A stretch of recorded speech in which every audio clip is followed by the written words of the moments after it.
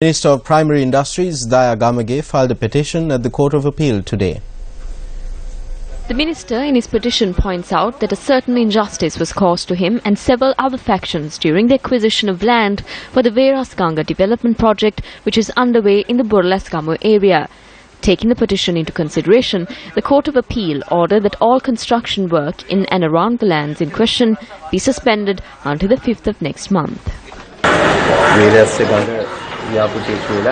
Former Defence Secretary Gotabaya Rajapaksa commenced a project called Verasganga Development Project under the government of Mahinda Rajapaksa.